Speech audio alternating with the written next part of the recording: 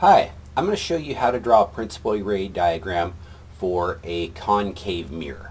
So a concave mirror looks something like this, and we can define 2 points in space that are important.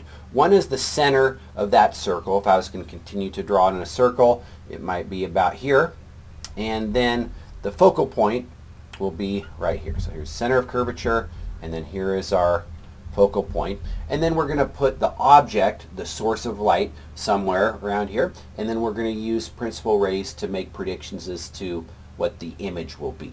So I'm going to put the object, person, and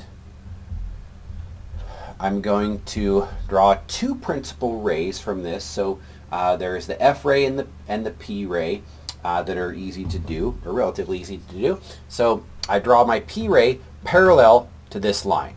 Okay, so I have a line here between the center and the focal point, and I draw a line parallel to that line, and call that the P ray. And so all parallel rays for a concave mirror will converge to the focal point.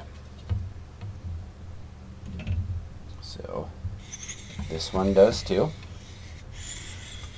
Okay, so then the second one will be the F ray, which goes through the focal point and comes out parallel. So it does the opposite. So through the focal point, one of the many rays that radiates off the top of the person's head will go through the focal point, and then it comes out parallel. Okay. So something like that. So parallel to the line connecting the center and the focal point, and I get that. Okay, so where those rays converge is the location of the image, at least the top of the person's head.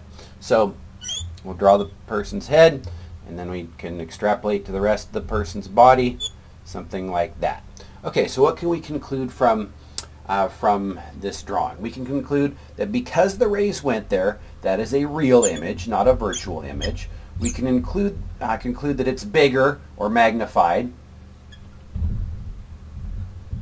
okay, because this is taller than this, and we can conclude that it is inverted because the image was on a different side of the line connecting the center and the focal point, and we call that the image. So here's our object over here, our source of light, and here's what our image looks like.